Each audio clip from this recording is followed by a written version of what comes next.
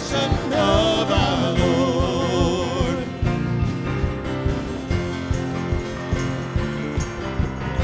Celebrate, Jesus, celebrate. Celebrate, Jesus, celebrate. Celebrate, Jesus, celebrate. Celebrate, Jesus, celebrate. He is risen. He is risen, and he lives forevermore. He is risen. He is risen. Come on, celebrate the resurrection of our Lord. He is risen. He is risen, and he lives forevermore. He is risen. He is risen. Come on, celebrate. Come on, celebrate. Come on, celebrate the resurrection of our Lord.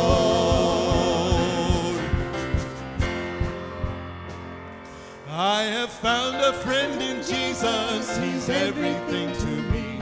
He's the fairest of 10,000 to my soul. The lily of the valley, in him alone I see. In me cleanse and make me fully whole. In sorrow he's my comfort, in trouble he's my stay. He tells me every care on him to roll. He's the lily of the valley, the bright and morning star. He's the fairest of 10,000 to my soul. He will never, never leave me, nor yet forsake me here. He will live by faith and do his blessed will. A wall of fire about me, I've nothing now to fear. With his manna he my hungry soul shall fill. Then sweeping up to glory to see his blessed face, and rivers of delight shall ever roll. He's the lily of the valley, the bright and morning star. He's the fairest of 10,000 to my soul. Blessed Savior, we adore thee, we thy love and grace proclaim. Thou art mighty, thou art holy, glorious is thy matchless name. Glorious, glorious, glorious is thy name, O Lord. Glorious, glorious, glorious is thy name, O Lord. Great Redeemer, Lord and Master, Light of all eternal days, let the saints of every nation sing thy just and endless praise. Glorious, glorious, glorious is thy name, O Lord. Glorious, glorious, glorious is thy name, O Lord. Continuing on from Psalm 100, beginning in verse 4, it says, enter his gates with thanksgiving and his courts with praise. Give thanks to him and praise his name, for the Lord is good, and his love endures forever. His faithfulness continues through all generations. Our God is faithful. But that verse in verse 4 says, give thanks to him and praise his name. We're going to praise his name.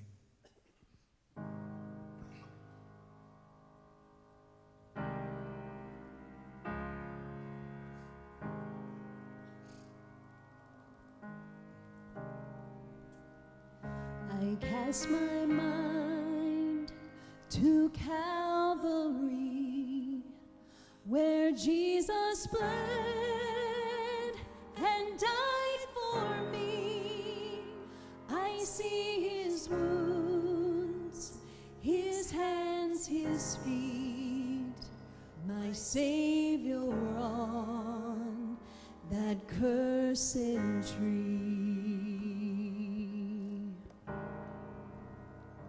His body bound and drenched in tears, they laid him down in Joseph's tomb, the entrance sealed by heavy stone, Messiah still and all alone. Oh, praise the name of the Lord our God. Oh, praise his name forevermore. For endless days we will sing your praise, oh Lord our God.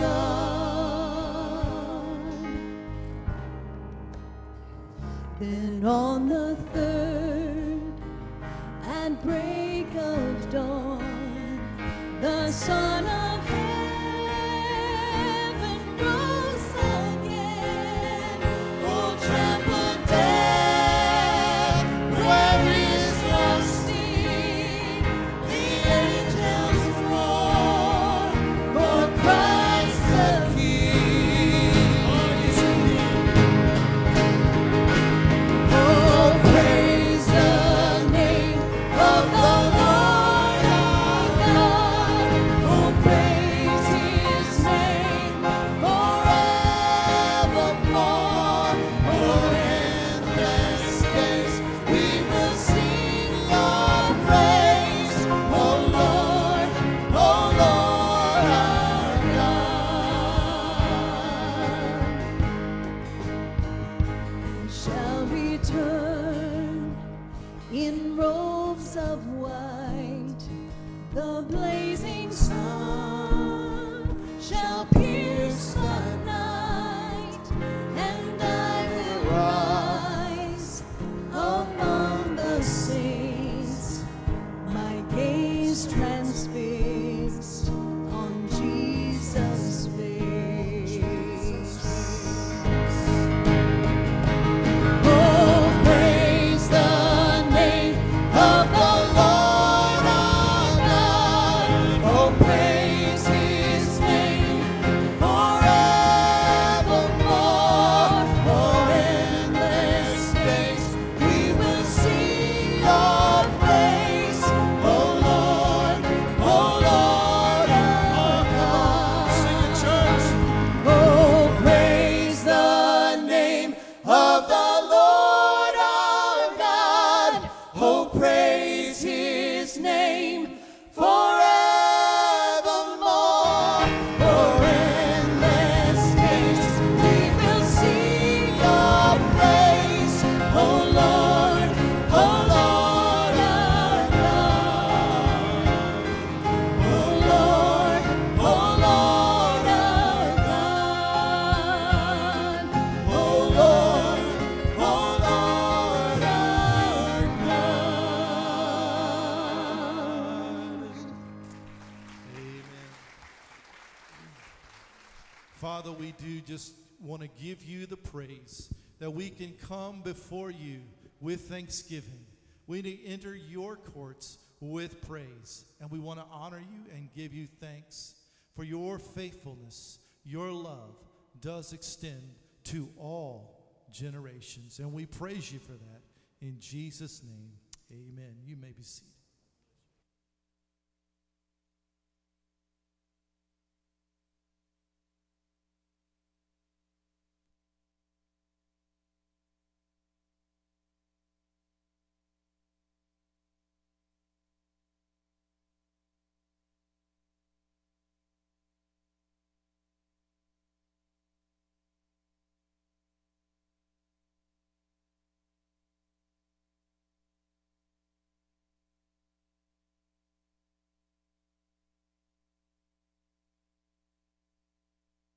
Okay, all right, he's going to use the pulpit. Never mind.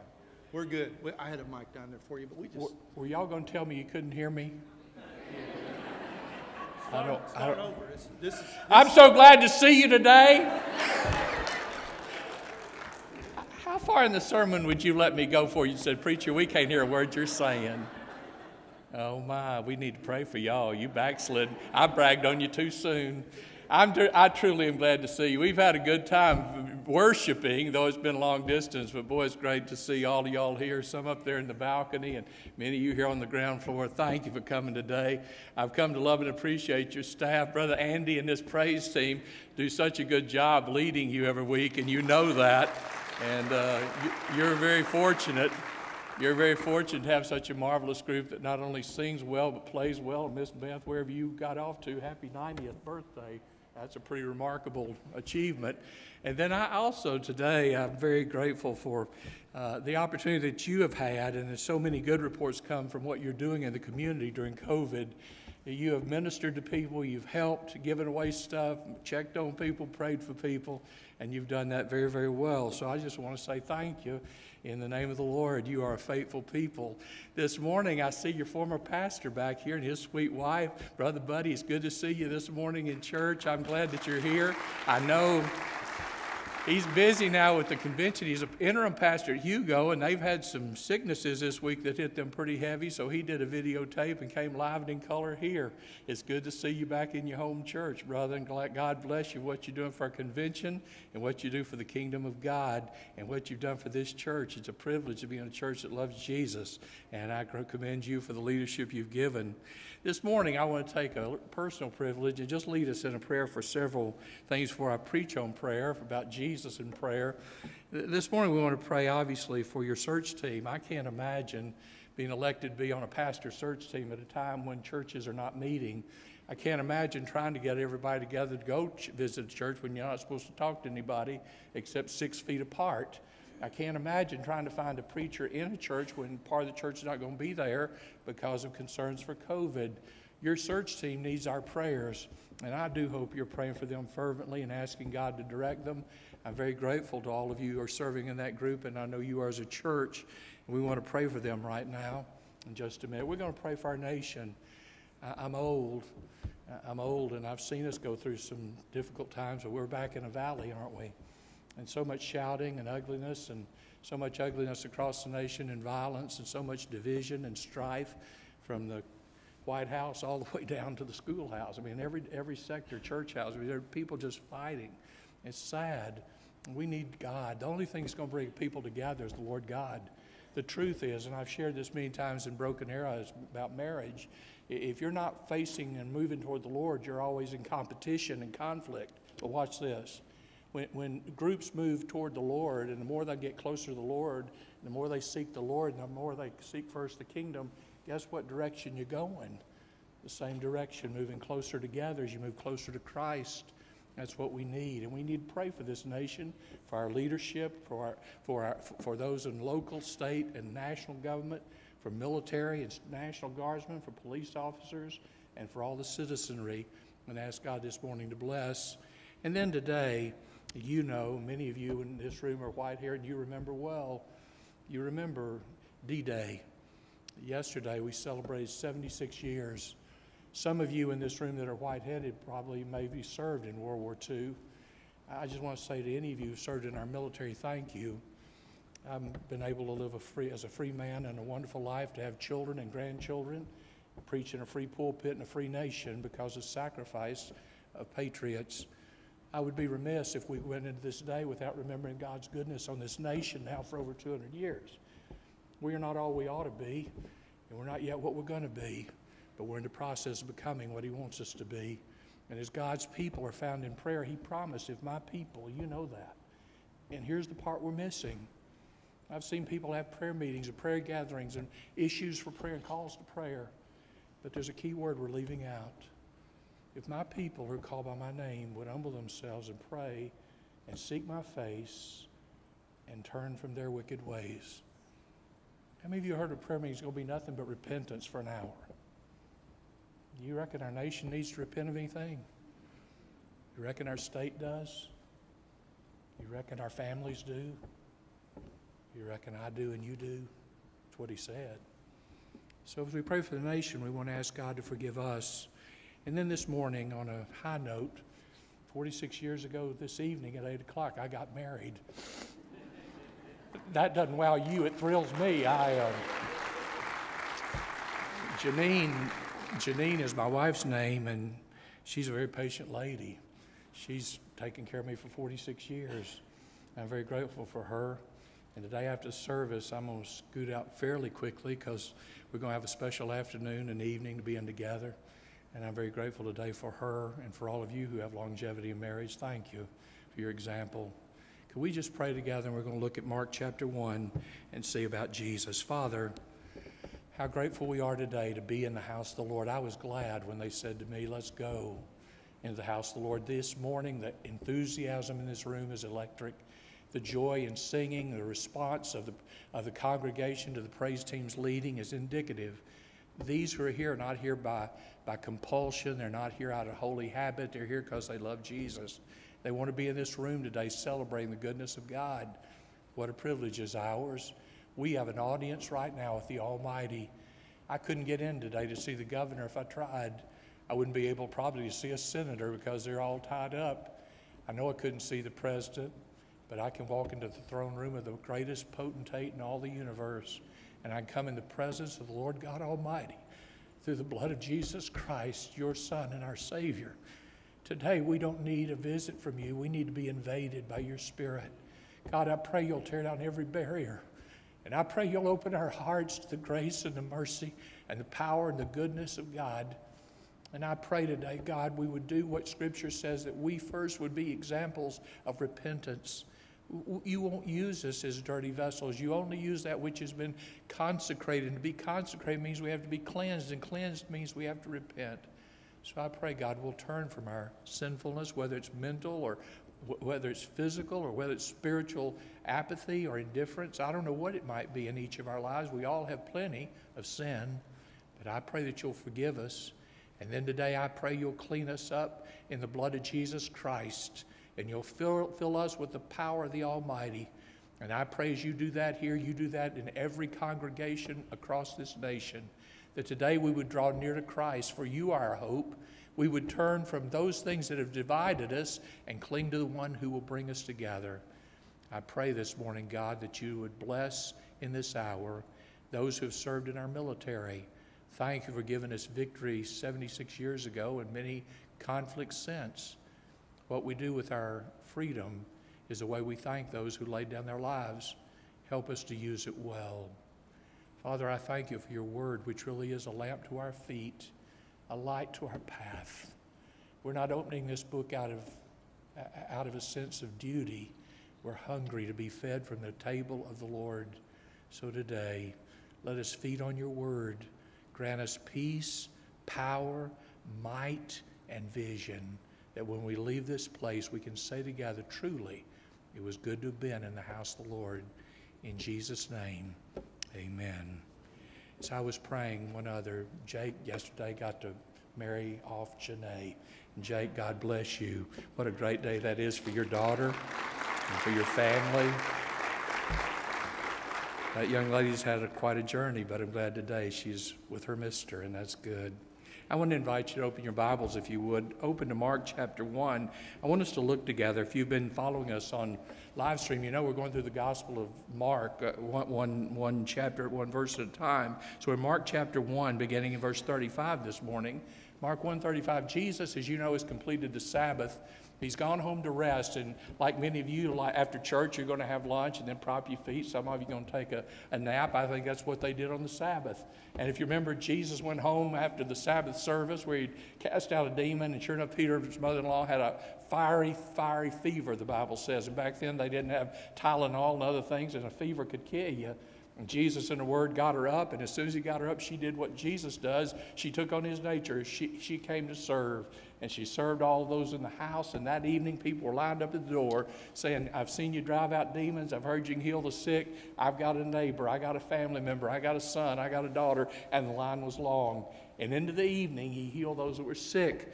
We pick up the story, Mark chapter 1, verse 35, and what it says is very clear. Very early, in case you think that's ministerially speaking, he clarifies.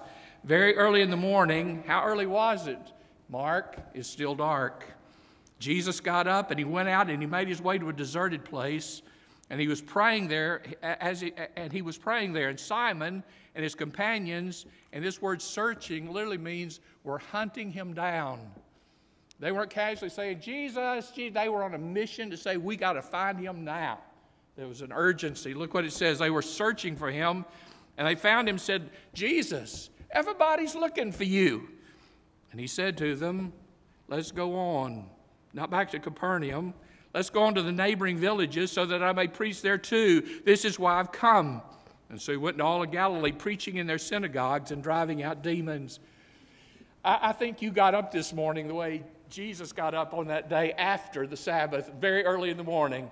I could tell by the way you're singing, you're glad to be here. I watched you as you were coming in, and y'all were just about to die, just hugging neck. You're just having withdrawals. I saw you reach out and put a hand to shake, and then realize, I can't do that. Why? Because you're eager to be in the house of the Lord. You came this morning with a holy expectancy. You said, I've missed seeing my people. I've missed being with the Lord. I've missed opening my Bible with those that I've made the journey with. And that's the way Jesus was. After the Sabbath day, you know who he wanted to go see? His Father. Some of you have grandchildren and you love them, but aren't taillights good when they drive home? Now really, aren't they?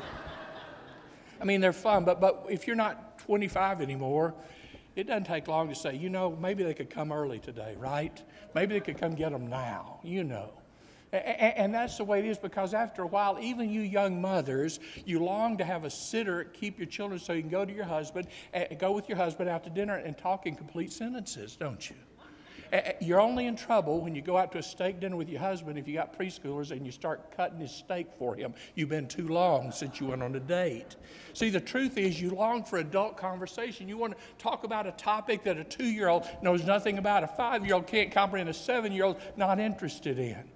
How do you think Jesus felt? He suddenly has come already encapsulated in clay. He already has left the omniscient, the omnipresence that he had in spirit, because in a body you're limited to one place. You talk about cramped style. Here's one who stretches from the age of ages past, the age of ages to come, is bigger than the universe he created, and now he's walking in a capsule of clay on the dusty sands of Israel. The Bible says when he got there, he longed early in the morning to go be with his Father. Why? Because when he was alone in prayer, he could talk in mature language with his own Father. Father and Son could commune, Father with Son. He could talk in terms that they understood each other. He could be alone in the omniscient presence, omnipotent presence of the Father. And he said, I got to get up early. I can't wait to go and visit him. It's the way you mamas feel when you're going to get to go visit that son or daughter on a college campus. And I don't care how hard you've worked the day before, you're up early saying, hurry, let's get in the car. I want to go see him now. Sometimes we run away from prayer because we don't feel that bond with God. We know about him, and many of us could quote many principles on prayer, and we could discuss what it means to have conversational prayer or intercessory prayer or thanksgiving prayer or petitionary prayer or supplication prayer. We can teach it, but we don't do much of it. I don't know this about Tahlequah, so forgive me. I'm not shooting at you, but I was a pastor of one church in Oklahoma 33 years, and the lowest attended service we'd ever have was a prayer gathering. We could have Easter and put chairs in the aisles. We could have a guest concert person that everybody liked to buy their album, their CDs, and we'd have to put chairs in the aisles. We didn't ever have to put chairs in the aisles if we had a prayer meeting. In fact, most often we wouldn't even need to go to the worship center. We could have met in a side room. Now, I'm sure that's not true of Tahlequah, but it's true of a church I knew for 33 years. Isn't that sad? We talk about prayer, and we mean to pray, and we're going to gather, but so often our prayers are pretty superficial. Many times when we pray, it's a phrase we heard from this one and a phrase we heard with that one. Now we put together our own quilt of this one's phrase and that one's phrase, and there's not one thing original from our heart. When I talk to my children, if they only repeat the same phrases back to me that they said yesterday and the day before, I'd say, what's wrong with you? Well, Daddy, we've had a good week. Children doing good. I've enjoyed my job. Got paid Friday. You know, I washed my car. That's about all I know.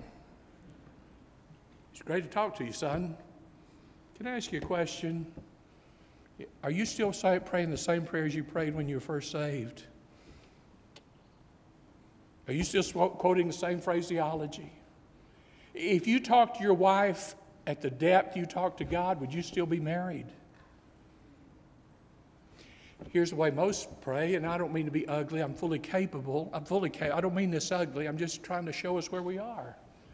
Too often we pray, it's Father, thank you this day and all your many blessings. Thank you for the opportunity to be here and worship. We pray you bless those that are sick and help them be better soon. Bless the missionaries and watch over and use them. If anybody lost in here, I hope you get them saved. And watch over and give us traveling mercy as we go home. In Jesus' name, amen. That didn't move you off your seat. And yet we think that's going to move the God of heaven. You know why Jesus wanted to get up and go early to pray? I want to go be with my Father. I've got some things I want to talk about. And the Bible says he got up early and he went out. Why? Because if you remain, how many of you are going to pray the last thing in the day? And you put your head on the pillow and you mean well, but suddenly it feels so good to get in those sheets and that head on that soft pillow. Father, I just want to thank you for the day, and I want to pray for the meeting got in the morning. And if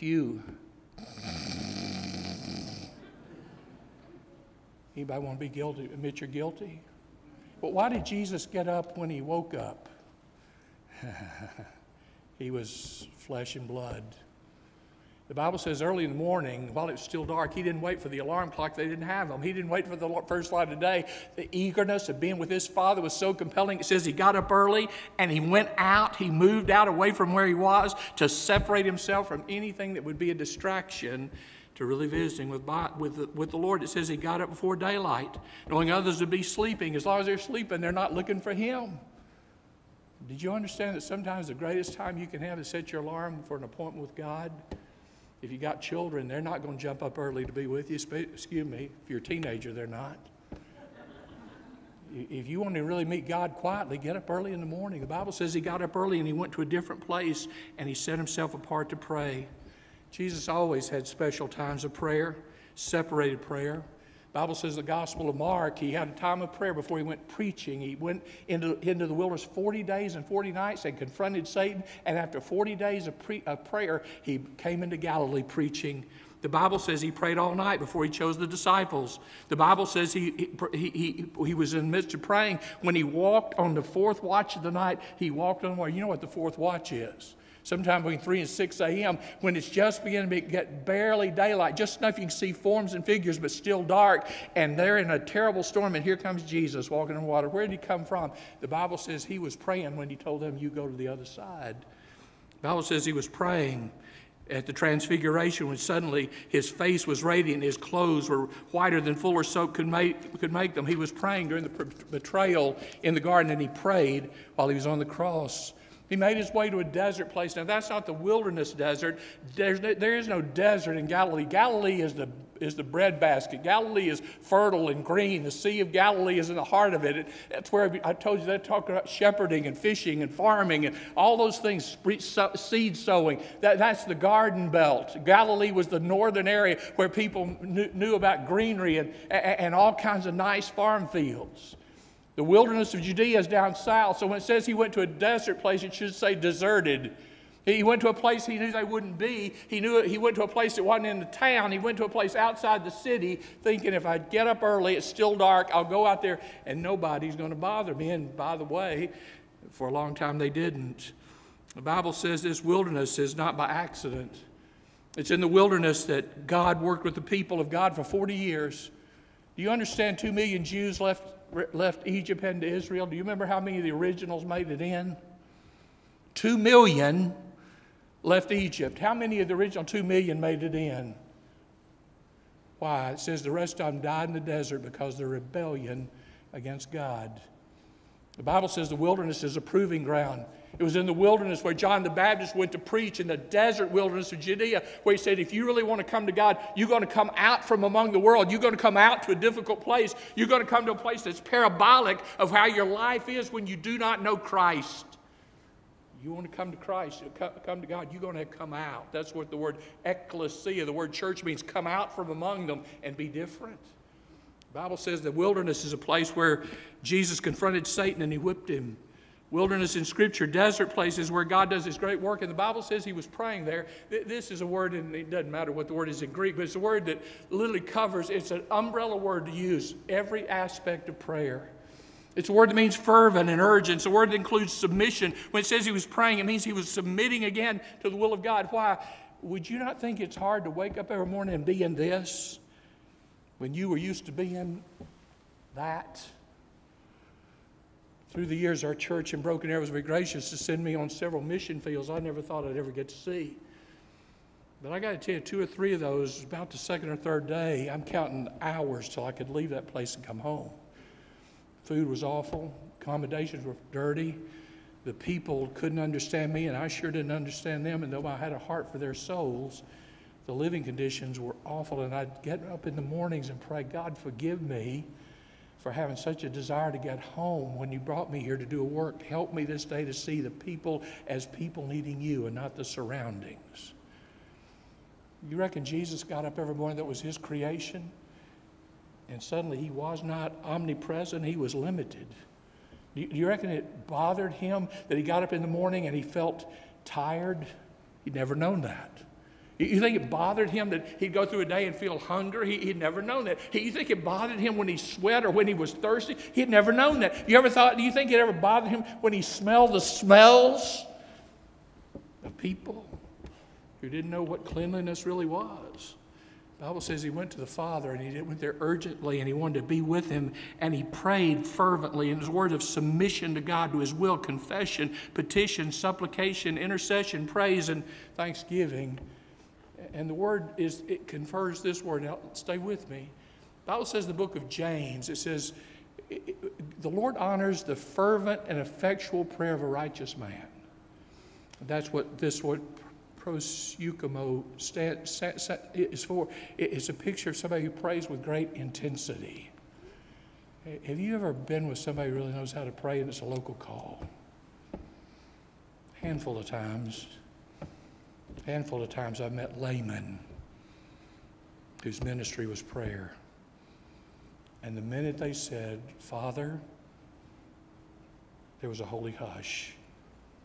Because when they talked to God, it wasn't rote, it wasn't form, it wasn't facade, it was open-hearted faith. Father, and they began to pray. Jesus, when He prayed, was fervent and effectual. The word fervent literally is from the word we get our word energy from, energeo. It's the picture of electrons flowing through a wire to brighten and light up a circuit. When He prayed, it was the power of godliness flowing into the power of God Almighty, flowing together, Father and Son, and there was a fervency and a power in His prayer that was absolutely remarkable. You know, prayer will change people.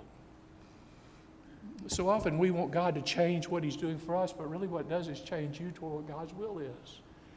I don't know if you saw it this week. In fact, I want to get his name. Garen Hoskins.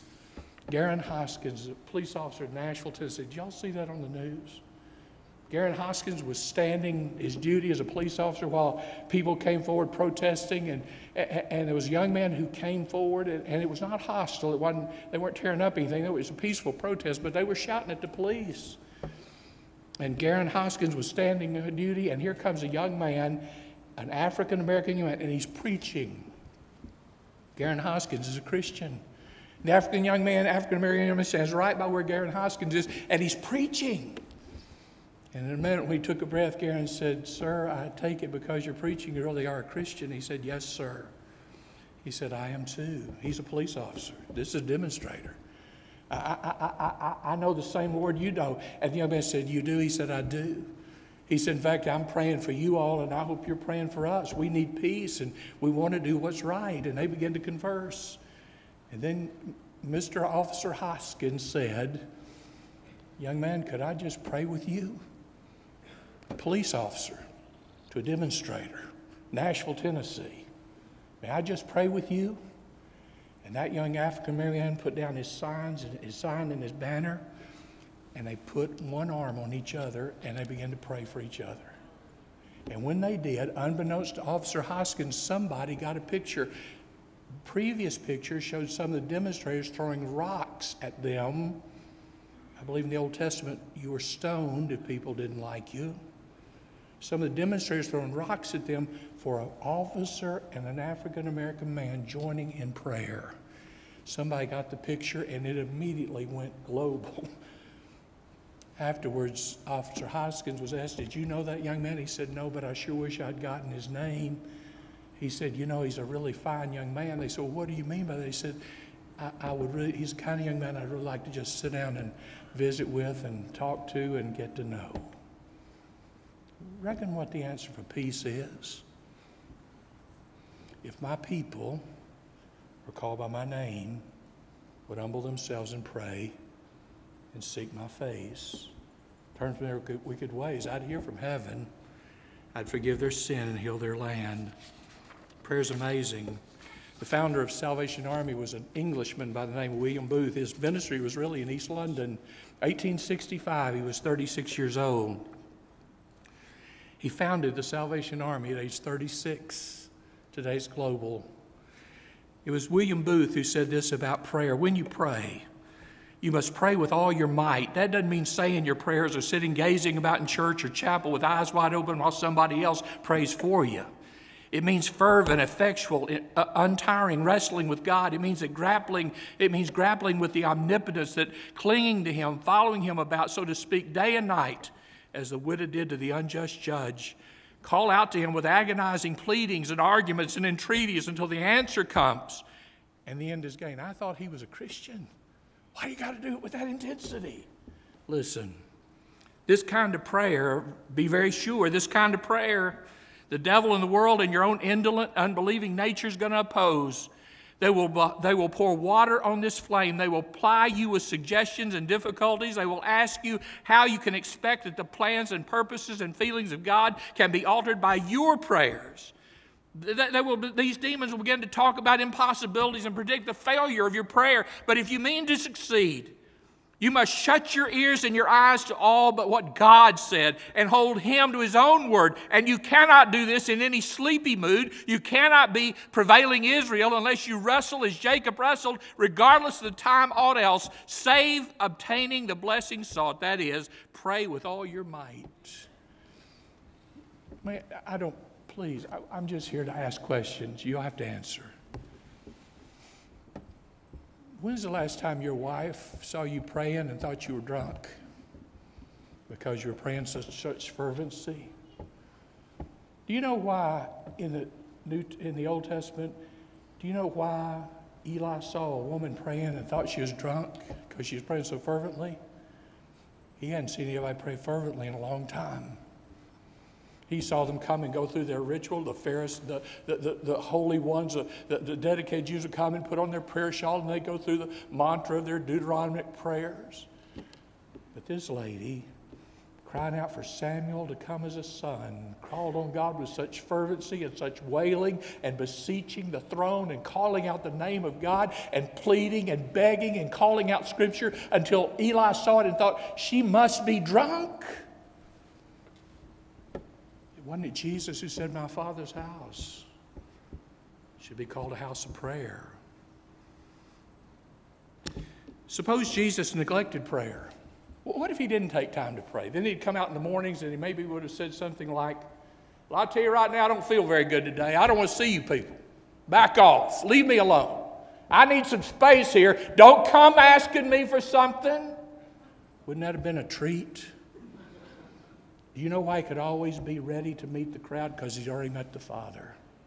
You know why he was ready to help the hurting? Because he'd already met the one who was their healer. You know why he could be tenderhearted to the children? Because he'd met the one who made every little boy and girl, red and yellow, black and white, who are precious in his sight. The Bible says when he prayed, there was a necessity. The Bible says it's not only the spirit which God cherishes toward a man, the spirit which he cherishes toward man, but that which he cherishes toward God that ensures that man's heart will be right. When you and I really pray, we stand on the promises of God. If I were to ask you, I'm not, so relax. But if I were to ask you today, take out a clean sheet of paper and a pencil, some of you immediately would feel like you're in the 9th grade again and get panicked. But if I said, take out a clean sheet of paper and a pencil, and I said, I want you to write 10 promises. 10 promises that you claim when you stand before God in prayer. The Bible says in Ephesians 6, you better put on the whole armor of God. Because in the evil day, you're going to need to stand, and having done all, putting on the suit of armor, stand. And once you've done all things, be sure you stand. What are you going to stand on? We used to sing it in church, standing on the promises. What are the promises of God? We stand on the fact that he promised to be present. He said, I'll never leave you. We stand on the promise of his protection. We stand on the promise of his power, his provision, of his leading, of his purposes, his rest, his goodness, his faithfulness, and his guarantee. The Bible says Jesus was out there praying, and wouldn't you know it? You ever been praying and somebody, preacher, well, they didn't say that to you, but call you by name? Or, Mommy, Daddy, or that cell phone you forgot to cut off. And it keeps dinging and dinging, and somebody's trying to get your attention, and you just went to pray. Now listen to this. Here's Jesus praying. You're not going to be shocked. Who came looking for him? The one who's always got to do the talking. You don't have anybody like that. I better be careful. I'm sure you don't have anybody like that in your Sunday school class that always wants to answer, do you? Don't point to you. Don't point to anybody. Do you have anybody in class that when you ask a question, they always want to answer? Yeah. You know what that name was in Scripture? Peter.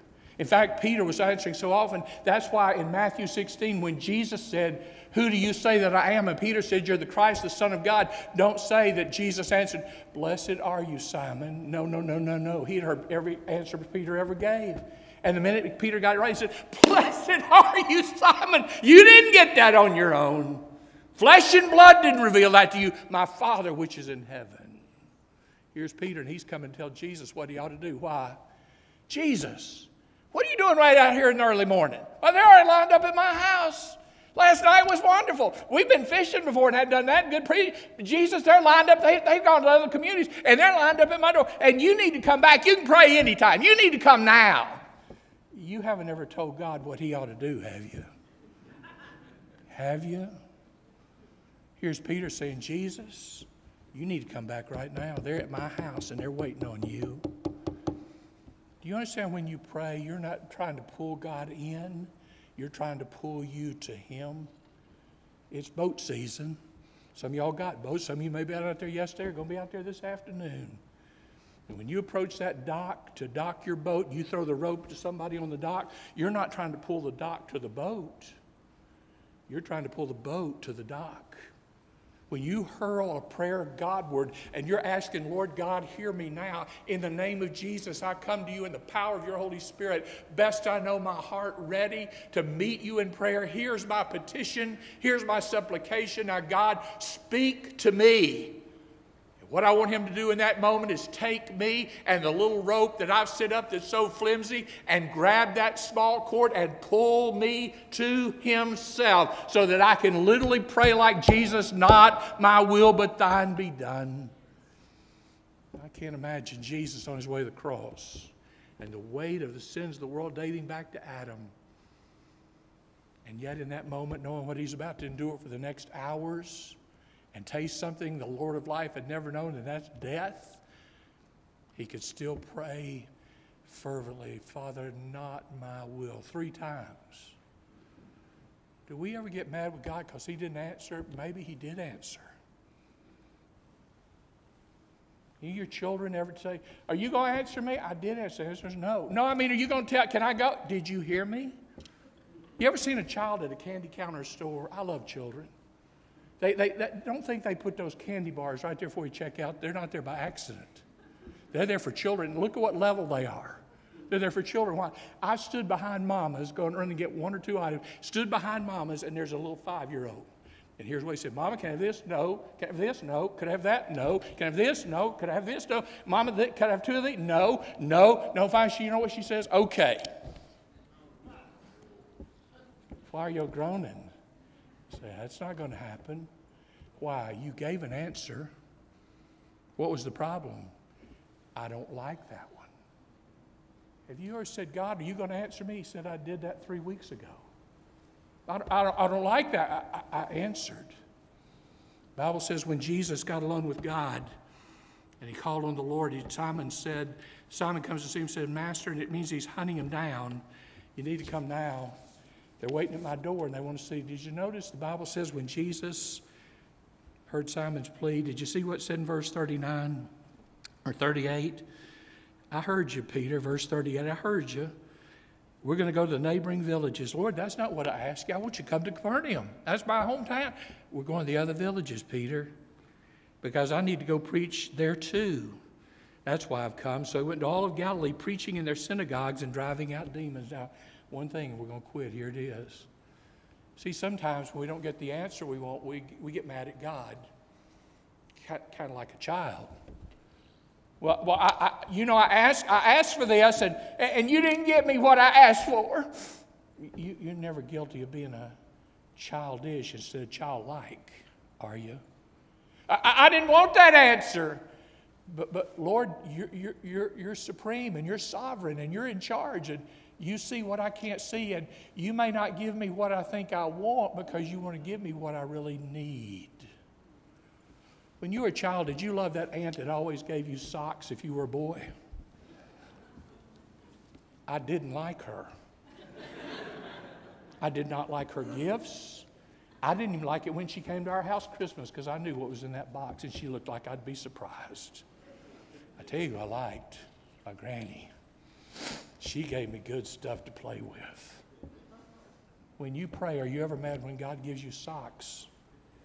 Because he says, I know what you want, but here's what you need. I got a 3-year-old granddaughter, and when she comes to our house, we say, it's time for lunch. She's 3 years old. I want ice cream. She's a person after my own heart.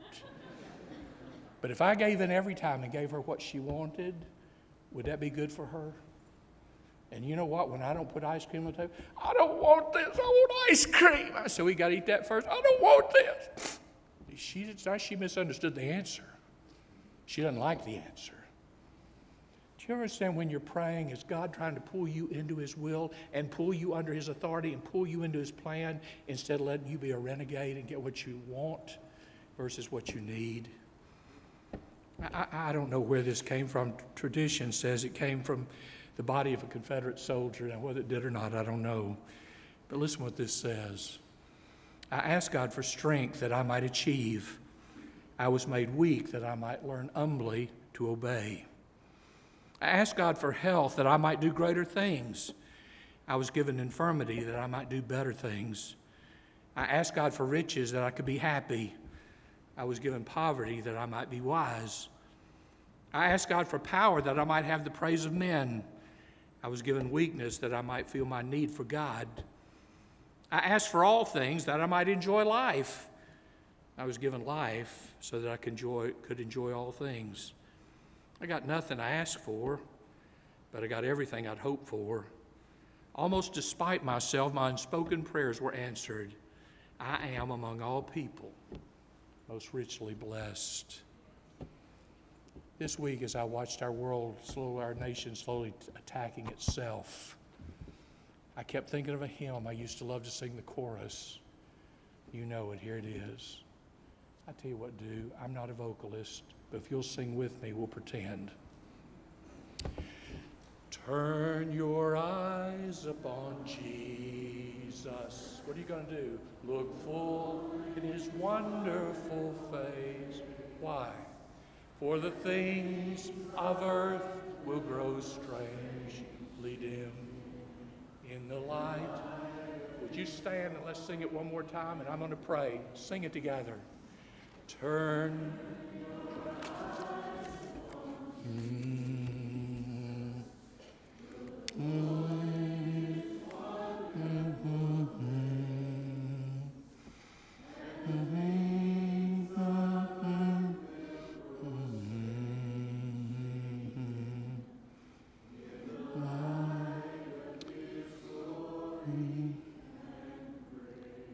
Father, what a privilege this morning to hear praise on the voices and the lips of your people. It must be wonderful on the Lord's Day in heaven to hear every time zone, believers from every tongue and language and people and nation singing praise to the Almighty. In this place in Tahlequah, we have the privilege of using our tongue and our language and our mind and our heart to praise the Lord. Father, we need that, not only in our hearts individually, we're in dire need of that as a nation. I would pray that in the midst of this upheaval, there could come one of the greatest awakenings ever. For in order for an awakening to come, we have to be stirred from our comfort zones, to be discontented with where we are, because we long to be with God in fellowship and obedience. It may be today in this very room, there's someone here that says, you know, I really would like to spend a few moments in prayer with the Almighty. Please remind them. They don't need an invitation to do that. You said your house should be called a house of prayer. It'd be wonderful today if we had church and prayer broke out.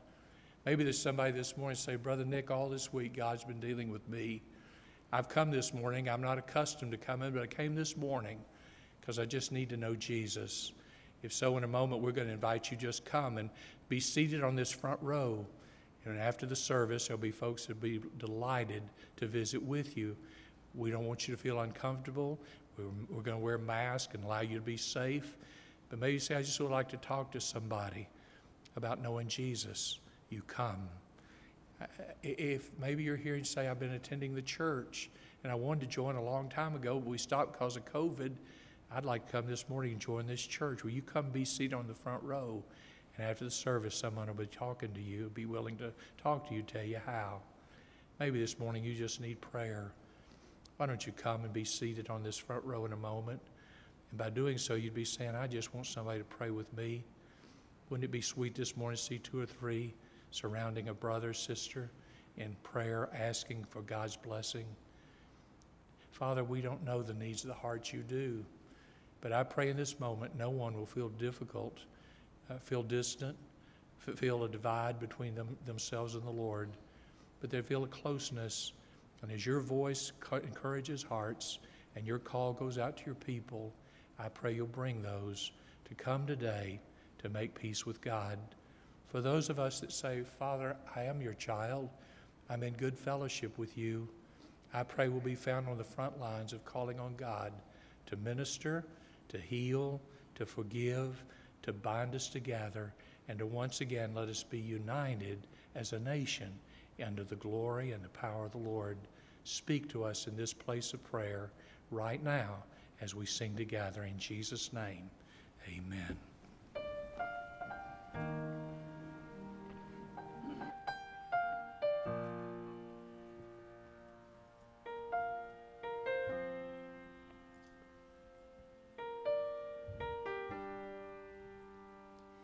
You are here, moving in our midst. I worship you. I worship you. You are here, working in this place. I worship you. I worship you. You are here, moving in our midst. I worship you. I worship you. You are here, working in this place. I worship you. I worship you. You are waymaker, miracle worker, promise keeper, light in the darkness. My God, that is who you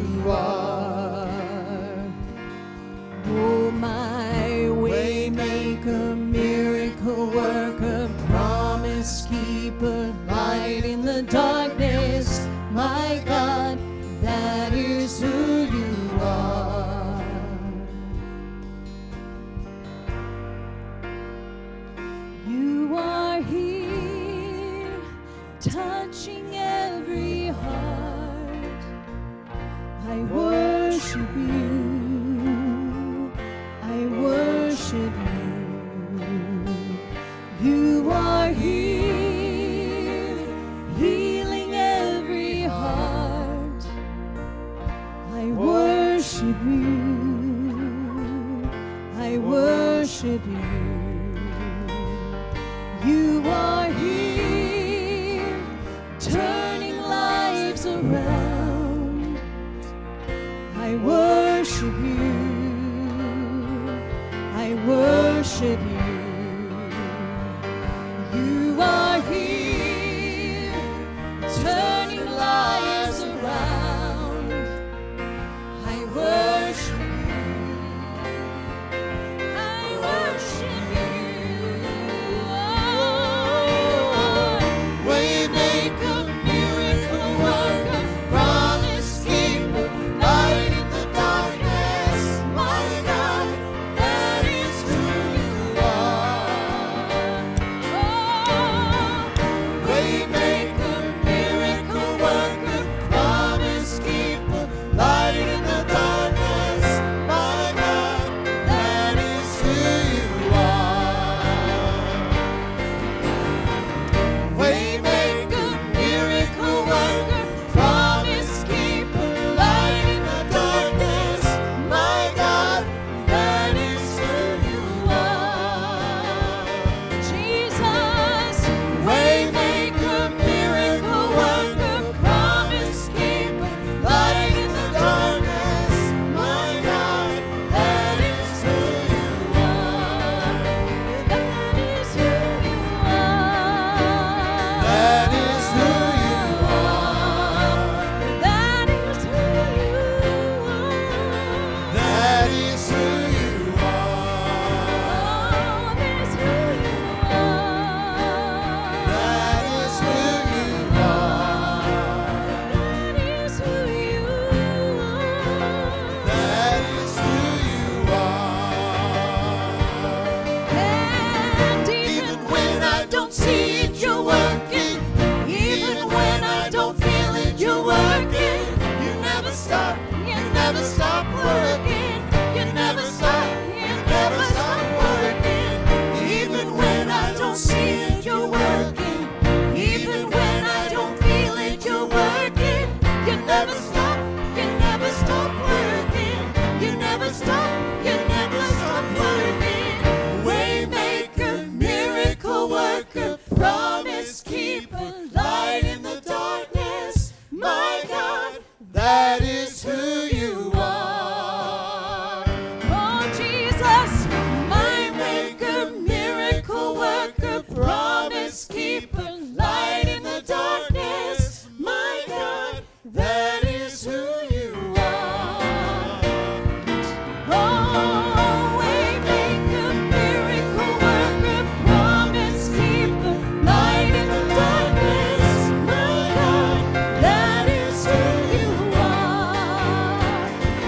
Praise, Waymaker, miracle worker, promise keeper, light in the darkness. My God, that is who you are. That is who you are. That is who you are. That is who you are. That is who you are. That is who you are. That is who you are. That is who you are. That is who you are.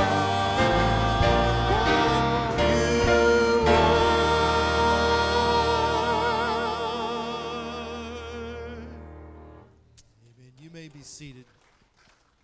Great. Well, I'm Tim Kelly. I'm on the search committee, and I want to just thank you for praying for us. There's 8 of us, Dalton, Chuck, Amanda, Brandy, Luke, Jordan, and myself.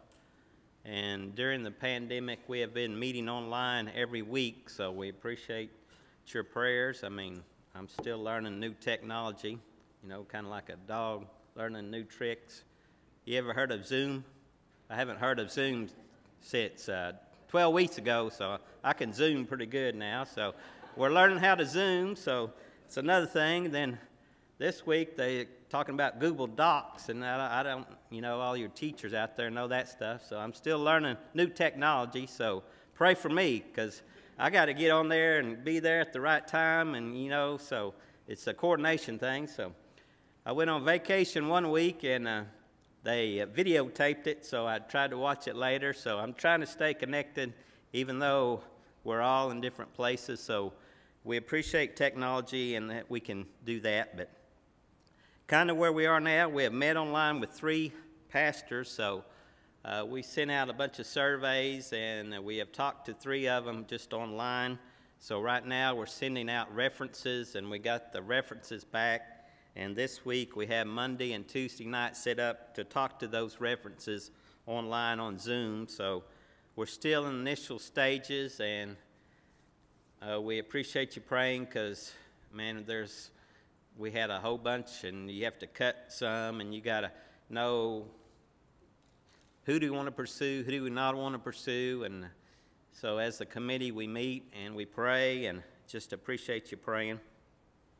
But a few things I want you to pray for wisdom as we ask questions. I mean, when you meet with somebody one-on-one, you can see their body language and you can talk to them and things, but when you're on a camera right there, you know, you don't get all those cues. So pray for wisdom as we ask questions that we may be able to discern who God wants.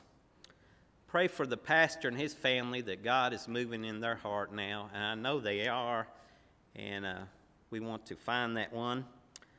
And kind of my prayer is pray that the cream will rise to the top. I mean, we want the man that God wants here, and it's a big task, and we're serious about it, and I appreciate y'all praying for us. And as we continue, we hopefully give you more updates, but we haven't narrowed that down yet, but so thank you very much.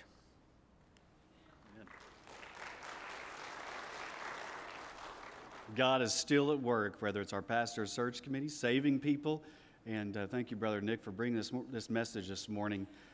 Are you glad to be here this morning? So good to see you here. I do have a couple announcements. So we have a couple things that are coming up. Father's Day is coming up in 2 weeks. And a gentleman wanted me to let you know that we're going to have a parent-child dedication, and it's going to be on Father's Day in 2 weeks. And if your family would like to participate, please contact Janelyn if you can do that this week. And also to let you know, we're going to have another worship service Wednesday night for our youth, and it's a worship setting. And you know, it's going to be a worship service that's going to be in our chapel at 6 p.m. on Wednesday night for our students. And so you can pray for them as they return in a worship setting as well. Soon we will get to begin having small groups, and we'll let you know when we have those. But it's great to see you face to face. We had more than 225 people here with us this morning in worship, and we can celebrate us being together. And also want to thank those who are still watching live stream, and that you're participating in worship with the body of Christ. You are part of the body, and you get to be the church. And so you haven't been forgotten. We love you, and we celebrate a risen Savior with you, even here this morning today. As we go out into our community, this is the end. Let's continue to walk with the Lord, rejoicing and praying first thing when we get up. I think we heard the challenge, didn't we? And as our Lord did this, I think that we need to be doing the same thing, and we can be proclaiming what Jesus has done. He's changed our lives. We serve a risen Savior, and so let's rejoice and be glad in it. Let's all stand and be dismissed in prayer. We are going to pray. Lord God, we love you. We thank you so much that we could come to this place. We know that's more than 225 people as people are even watching and praying with us at this time. Lord, this is your people that you send out into a field of harvest, Lord, to proclaim what you've done. And you started with us. You started with me changing this life, that I died to myself, took up the cross, and have followed you. Lord God, that we will continue throughout this week to exalt and lift you up and live for you, Lord God. And Lord, you see your church at work as we work along with you in this community and our world in which we serve. It's in Christ's name we pray. Amen. Thank you, friends.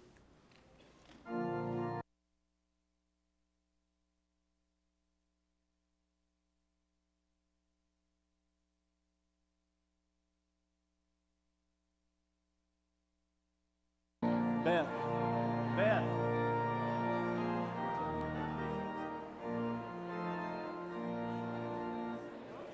One more thing I left out of our announcements.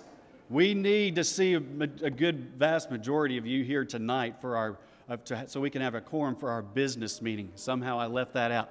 So tonight at 6 o'clock here in the same place, we'll have our business meeting. Thank you. 5 o'clock. Excuse me, 5 o'clock. 5 o'clock.